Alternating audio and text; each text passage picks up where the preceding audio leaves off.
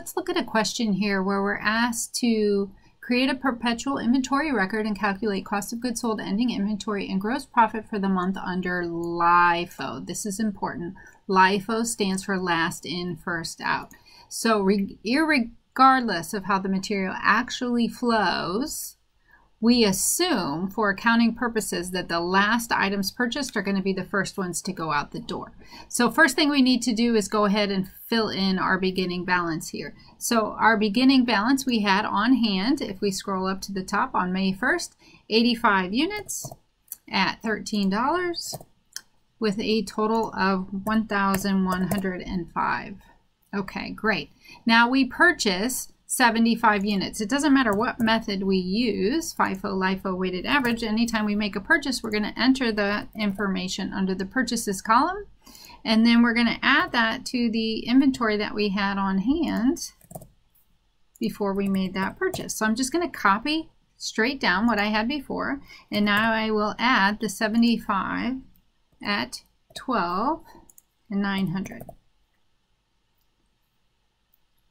Okay, now we make a purchase on May 3rd. So I'm going to do the same thing I just did. I'm going to add 60 that had a cost. This time the cost is going up. It's $14 a unit. So my total cost for buying 60 is $840. So I'm going to carry down the 85 that were in my, that was my beginning balance.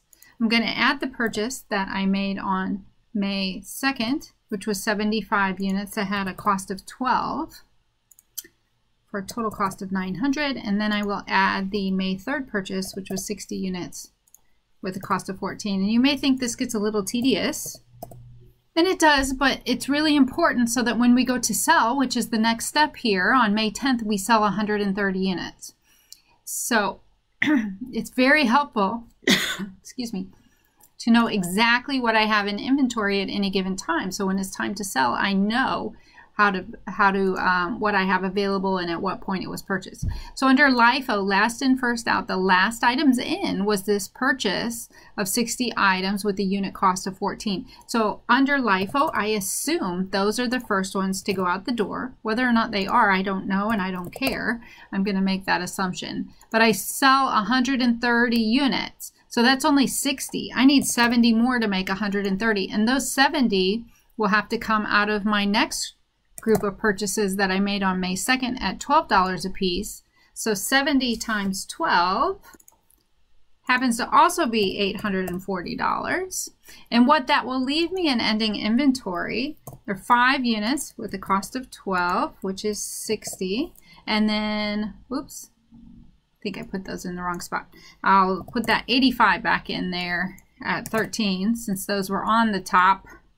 1105, and then I will put that 5, which again I had 75 and I sold 70. That leaves me 5, and those had a cost of $12 or $60. So we'll keep track as we keep going. Now on the 15th, I purchased 30 more with the cost of $18 a piece. Ooh, it's getting expensive.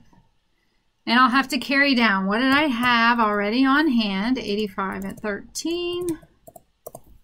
And then I had the 5, 12. And now I'm going to add this May 15th group, 30 units at a cost of $18 a piece, 540. Now just to point out the sales price here, that's the revenue. That's what the customer pays. Cost is what we're worried about here. On the 17th, then I sell 40 units. Okay, LIFO. That means the last one's in was this purchase made on May 15th, and I'm selling 40 units. Now I only bought 30 on that round, so I'm going to have to dig a little deeper into my inventory bucket.